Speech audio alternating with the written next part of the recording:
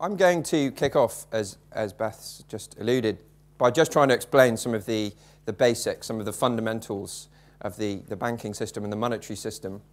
Because I think, well, a lot of you in the audience aren't from NGOs, but a lot of you are, and I think it's very important for campaigning organisations to really understand this stuff. And it's really important that you understand it and can talk about it in a way that policymakers, economists, and other people who have influence on this stuff will take seriously.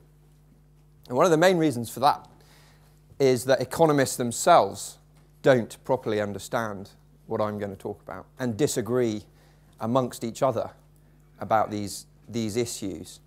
So it's really important, if we're trying to change the system, that we can engage, not in great detail, and not necessarily getting into the technicalities, but at least having a basic framework upon which we can make arguments. So how do I? Yeah. So I mean, that's the reason that we decided at the New Economics Foundation, which, by the way, is a London-based think tank, which essentially works to promote alternative economic policy in the areas of social justice, well-being, and ecological sustainability. And I work in the finance team there. We decided to publish this book, write this book, not so much to promote a specific alternative to the current system, of which you'll be hearing a lot of later today, but just to lay out a sort of basic set of ground rules about how the system actually works.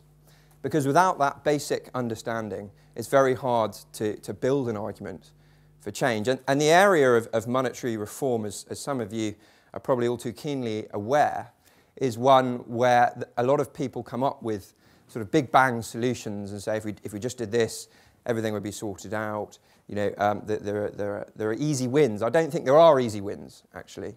And I think the first stage in this struggle is to ensure we have stronger public understanding of the basic facts.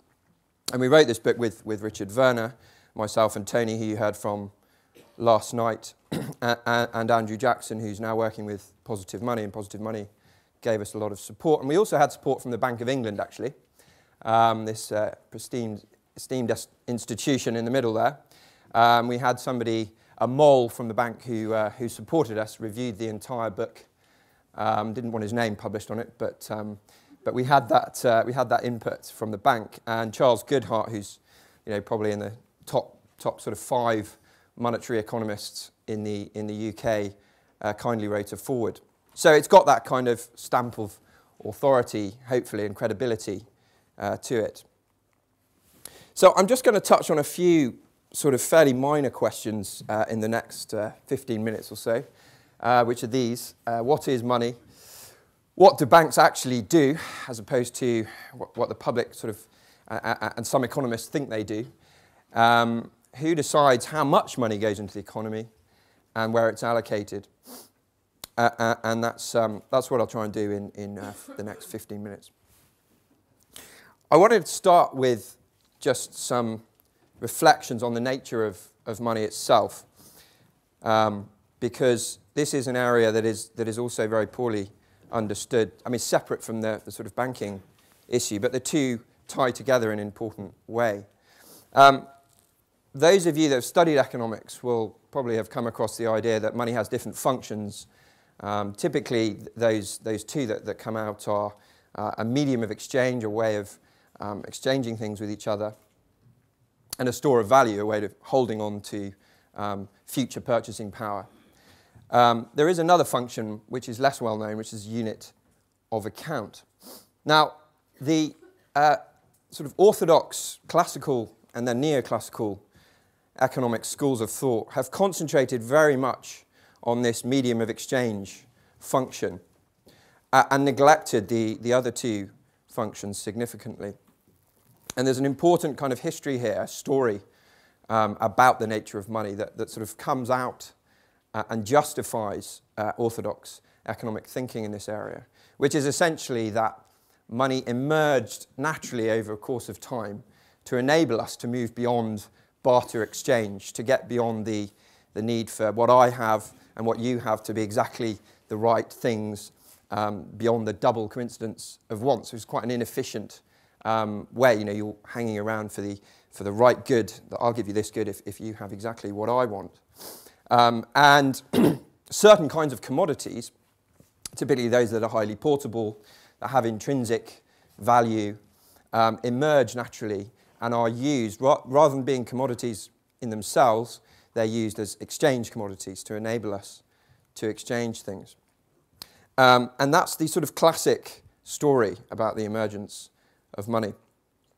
And of course, the implication of that is that money is itself is largely a sort of neutral commodity that lies over the real economy, which is about exchange, which is about labour, which is about land.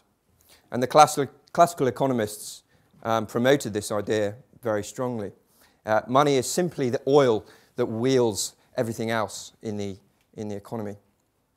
In fact, history shows us, and economic anthropologists, historians, and heterodox economists actually have done a lot of research to show that actually many thousands of years before the invention of coins and gold and these commodities that are sort of optimized for the uses of medium of exchange, there were actually accounting was taking place. Records of debt and credit were taking place. And this is a cruciform block here, the top left, from the Babylonian times. So 4,000 years ago, thousands of years before gold coins, people were making records, deposits with interest of credit and debt. And the point I want to make here is to say, if money is essentially a relationship of credit and debt, then money is also socially and politically constructed because you have debtors and you have creditors. Okay? It's not this neutral commodity.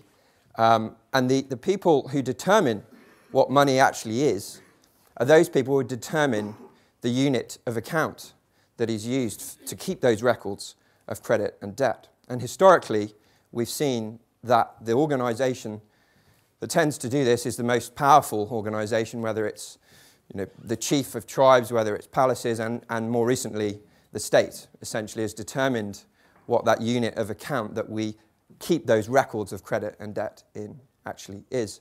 The reason we use sterling rather than any other piece of paper is essentially because we can make our most routine payments with it, which are taxes. Okay, that's the main reason there is demand for this sort of unit of account over any other kind of unit of account. So the point there is that the state plays an absolutely fundamental role in determining the moneyness of any particular item. And what I'm trying to explain with this slide really is that the medium through which we transact with each other changes through time, from these cruciform blocks thousands of years ago through to coins, through to IOU, paper notes essentially, through to modern money in the form of credit cards and essentially digital money. It changes over time, but the relationship between the creditor and the debtor remains, and that unit of account remains the same. So the commodity theory of money is much less significant in that sense. What we've seen over the last 30 or 40 years is essentially what Richard was talking about yesterday, the privatization of the money supply by virtue of a number of different factors. And it's not some big conspiracy, this. It's the conflation of developments in electronic technology and deregulation of the banking system. So the red line shows essentially public money, you might call it, notes and coins plus central bank reserves created by the Bank of England, sort of public money. And you can see that up to the late 60s, the amount of commercially bank-created money and notes and coins was quite similar. And then since then, commercial bank money has kind of exploded exponentially away to the point where 97% of money is now essentially created by banks. So we've had this move away from what a lot of us think of as money, notes and coins, towards this digital private bank money. Now, that brings us to the question of what banks actually do and how they create money. And Richard talked about these yesterday, but I just want to go into it in a bit more detail because it's really important to understand it.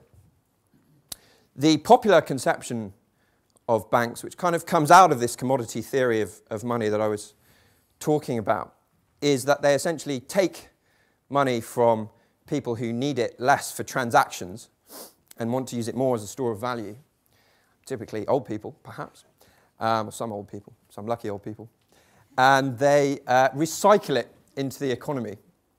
And they're essentially intermediaries, and they recycle it to those people who need it in the short term for transactions.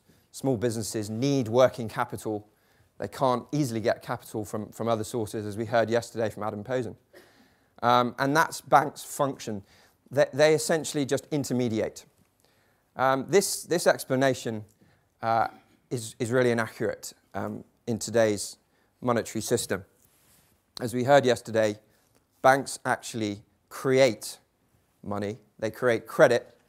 And when they do this, they create deposits. And it is those deposits are our medium of exchange. We use those deposits for payment. Now, this is a slightly difficult thing to get your head around, so I'm just going to spend a little bit of time on it. Those of you that are not accountants may not be familiar with double-entry bookkeeping. It's very important to understand this, this process. When a bank has a balance sheet, it has assets, which is essentially what borrowers owe to the bank, plus the bank's own money. And this includes loans. In fact, it's mainly loans. But on the other side of the balance sheet, banks have liabilities, which is what banks owe to us, to people. And when a bank makes a loan in this case £10,000 to Robert, it creates an asset. It creates something that Robert owes to the bank, but at the same time, it also creates a liability because that loan is also a deposit, a liability of the bank to Robert. And that is the magic of double-entry bookkeeping. Now, what you have to understand about this is that no one else has had any purchasing power taken away from them.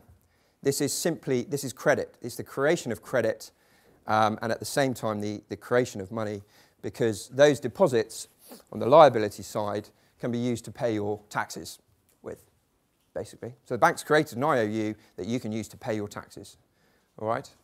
And as we heard yesterday, the state has essentially franchised away that power to these private banks. So have a little think about that and what it means. That £10,000 is essentially money. Now, what I want to talk about is the constraint upon this sort of magical money power creating ability that the banks have or lack of.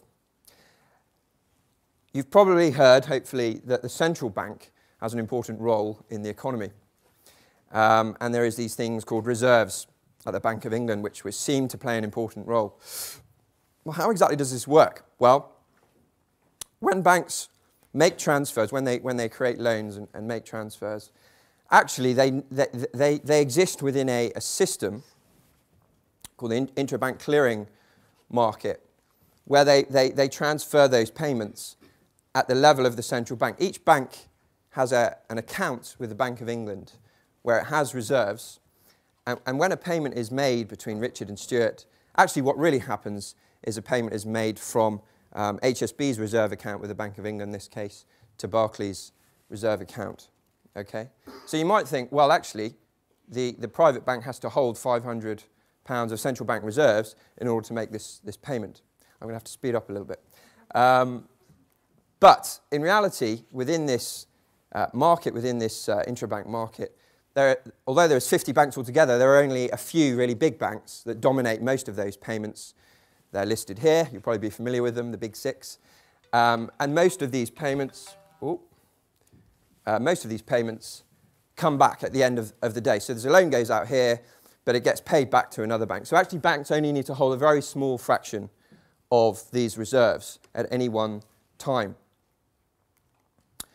There is a popular explanation, which there's an ongoing raging debate within the economics profession about this, amazingly, that the Bank of England can control the amount of credit and money that's created by banks by having a reserve ratio, saying that banks can only lend a certain amount, 10% reserve ratio, which implies this kind of model of credit creation, where you have a certain level of base money along the bottom, and if it's a 10% reserve ratio, banks have to hold 10% reserves for every additional loan that comes in.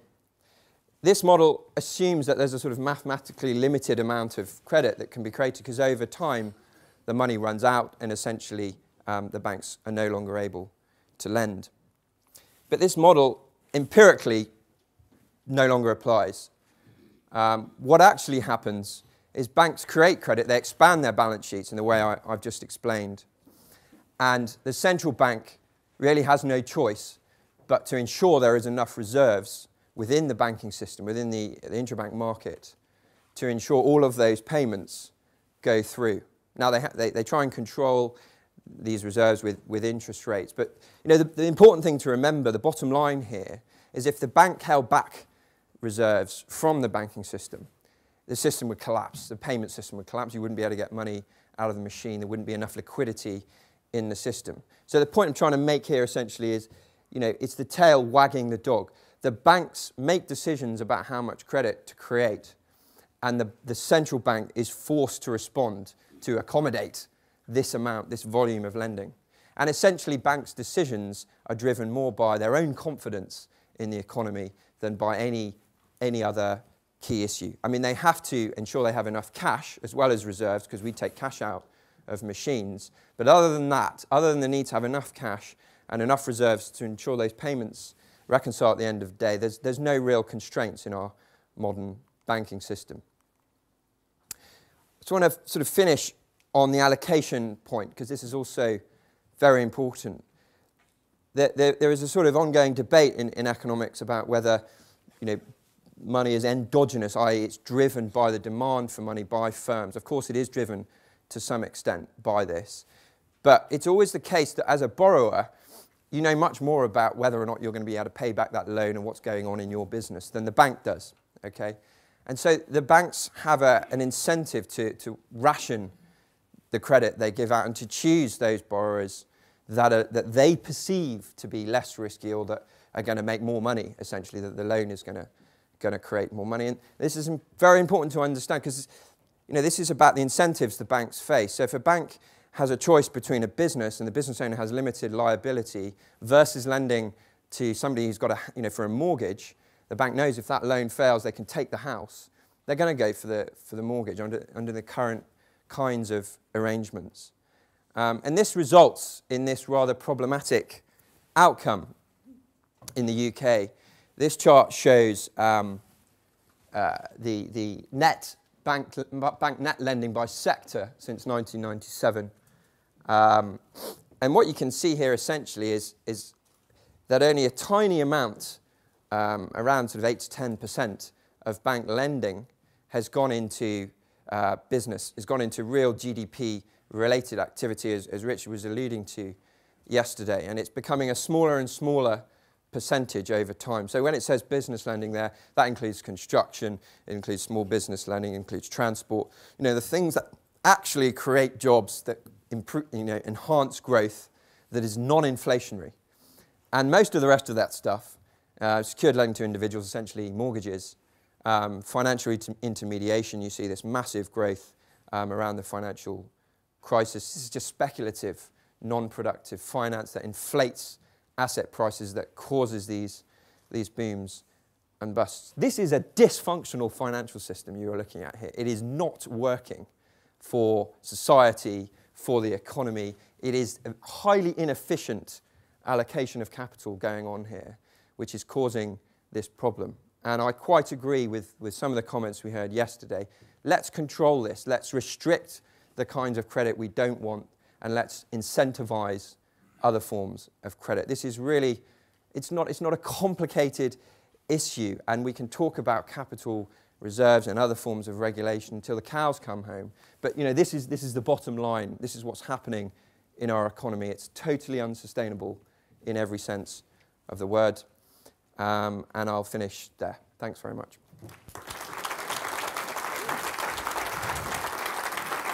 Thanks, Josh. We've got 5 minutes for questions before Ben Dyson is up.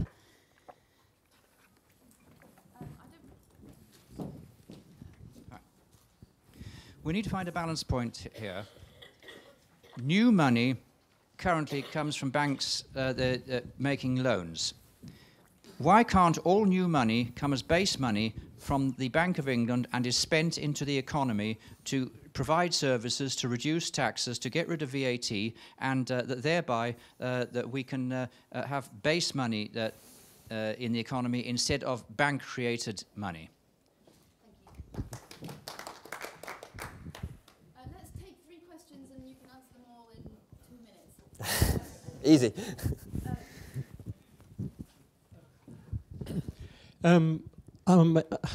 The bond market is left out of your graph. Many large companies, I think, are now not going to banks because they find them too expensive and are raising funds directly from the bond market, which would raise that bottom bit of business lending very, very substantially on your graph if you were to take it into account, I think. Thank you. Anybody else? Who was first? I think it was down the blue shirt. Sorry. Doug Thompson, I wonder if it would be worth just spending a few seconds, if you could, on the comparable examples perhaps in Europe or in the US where there are a large number of small banks which are an important part of the financial system, particularly at the SME level. And is that something that if we were to reconsider the structure of banking in the UK would be a useful thing for us to explore? Thank you. Okay, good questions, yeah. I'll just start with that last point, actually. I mean, I think there's going to be a full session on local banking later today, but absolutely. I mean, essentially what we have in the UK is we have this sort of quasi-oligopoly, essentially, of these big banks.